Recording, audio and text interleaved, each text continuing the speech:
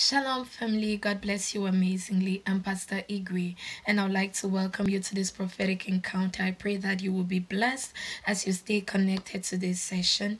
In the name of Jesus, amen. The Lord says it is not an attack. Your partner has been trying to have a particular conversation with you, but every time this person brings up the conversation, you see it as an attack, and so you shy away. But God says it is not an attack.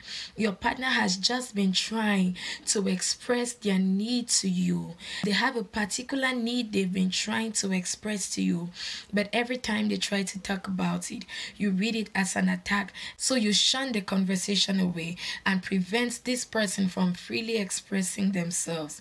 The Lord says, I should tell you to give your partner a safe space to communicate. Give your partner a safe space to communicate. This is already affecting your relationship so much, and you will not want to lose that relationship. So give your partner a safe space to communicate their needs to you.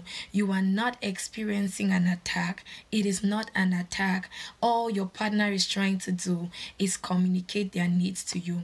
I pray for you in the name of Jesus that God will empower you to understand your partner in the name of Jesus. I pray that the Lord will strengthen that bond, that the Lord will strengthen that union in the name of Jesus. Amen. God bless you. Pastor Igwe loves you muchly. I will see you in our next session. Shalom.